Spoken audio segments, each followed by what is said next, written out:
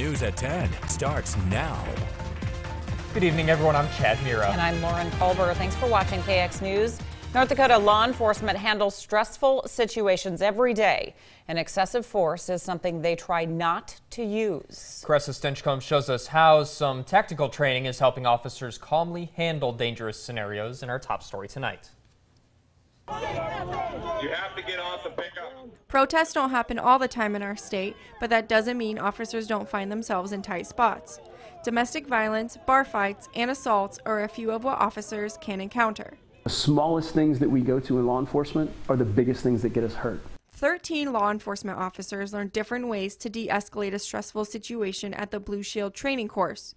Communication skills, using empathy, and establishing a rapport are some of the tactics being taught. Rapport is one of the biggest things that saves our life, and it also helps us create that connectivity to where we can use words and de-escalate things safer. Officers have to separate their emotions when they respond to any scene, and it isn't always easy.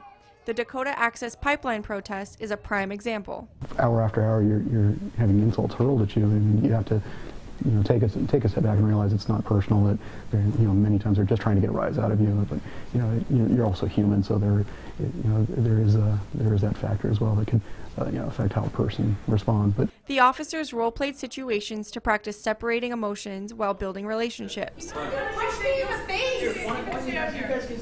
have to realize that when emotions are there, that they're not really upset. They're upset at us as the organization, not us as the police. They don't know me personally. When I show up at a call, they don't know who I am. They don't know my motives, my values, personalities, things like that. It's their hope that learning these basics can help them de-escalate any situation without using excessive force.